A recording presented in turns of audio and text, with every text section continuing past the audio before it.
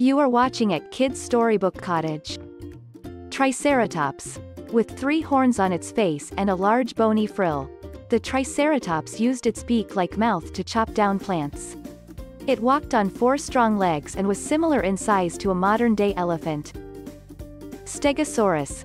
Recognizable by the 2 rows of large plates along its back and a spiked tail, the Stegosaurus had a small head with simple teeth for eating soft plants and leaves. Brachiosaurus. This giant dinosaur had a long neck to reach high into the trees.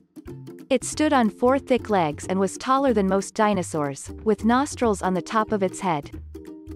Apatosaurus, formerly known as Brontosaurus, another large dinosaur with a long neck. The Apatosaurus could eat from the tops of trees. It had a long whip-like tail and bulky body. Iguanodon. This dinosaur could walk on 2 or 4 legs and had thumb spikes that it could have used for defense. It had a beak for pulling leaves and flat teeth for grinding them up. Ankylosaurus. With armored plates covering its back and a heavy club on its tail for defense, the Ankylosaurus was like a walking tank. It ate low-growing plants and had a wide, leaf-shaped tooth for grinding.